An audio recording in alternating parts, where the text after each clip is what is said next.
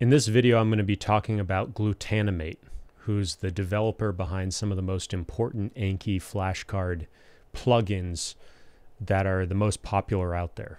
So one of them is Image Occlusion Enhanced. This is where you take an image that labels a bunch of different things and you cover each of the labels, and that turns into, there's 6 occlusions or covers here that'll turn into 6 separate flashcards. And you'll see this on the front, and on the back it'll show you what's ever on the other side of one of these. So it's sort of a bulk image Anki flashcard creator, and it's been used a huge amount, very popular in the medical school Anki community, because you have all these diagrams from the textbooks you're going through, and you need to memorize what each of the different parts are within each image. Another really popular one is Review Heatmap. So I've talked in other videos about how med school students are often doing Anki 2 to 3 hours per day for 1 to 2 years. So this kind of heat map really helps. Another really important one is Cloze Overlapper.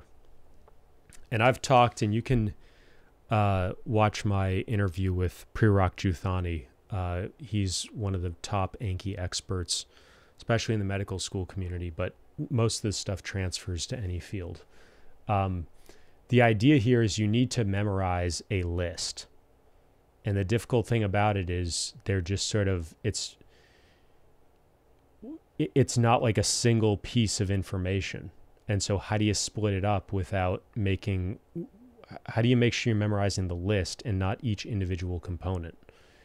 Because a list is just too overwhelming. There's too much information. So what it does is you insert a list, and then it turns it into a combination of things that makes it easier to memorize. So you get a few hints. So it's not too little information or too little context, but it's not too much information. It's not too much context. So it's another very, very important plugin and piece of technology within Anki, because it allows you to efficiently memorize lists of things. And that's something that a lot of people have said, oh, well, Anki can't be used for more complicated stuff because it can't handle lists because they're too hard. And this is what solves that problem. So he's made a lot of contributions. He's got a Patreon with a ton of supporters, over 900 supporters. He's got a Twitter here. And he's got a YouTube channel where he explains how a bunch of his different plugins work. And if you watch videos by different med school medtubers and they're talking about Anki, I guarantee you 80 to 90% of them are using at least one of these plugins. So, and there's nobody else who creates plugins at the rate that he does and has had such a big impact. So he's also got other, you can read this if you want an explanation. He hasn't, of who he is and where his name came from. He hasn't been publishing as much lately in the last year or two. And I think that's because he probably graduated from med school and is actually a doctor now. So he started putting this stuff out, I think, in 2016. And so we're now in 2022. He hasn't really put much on Twitter in the last couple years. It's been pretty light. And same thing with YouTube. It's been about 4 years. So 2022 now, so you're going back to 2018. So he may have said somewhere, his whole timeline and stuff, but I think he graduated med school probably a year or two ago and has put this stuff on the back burner. But he has had a huge impact. You can see his website, 2019.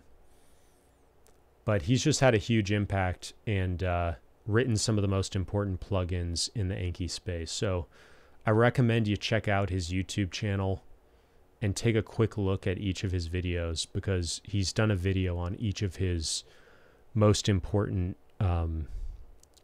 Anki plugins, and they're some of the most important plugins in the space. So that's it for this video. Let me know if there's other Anki developers that you think I should include in the Canon. If you think there's any others that are at Glutanimate's level. I don't know of any other ones, but I could be missing something. Let me know if you think there's just any other resources in the Anki community that are worth putting in here. I was thinking about doing, one of the Anki decks, but I don't think it's worth doing something that's too specific to just the med school, the boards and beyond, for example. I don't think it's worth getting into that because it's not applicable to most people. But if you think there's anything else in the Anki community that's worth doing a Canon entry on, let me know. If you have any questions or comments, put them down below. Make sure to like and subscribe if you want to get more videos like this, and I'll see you in the next one.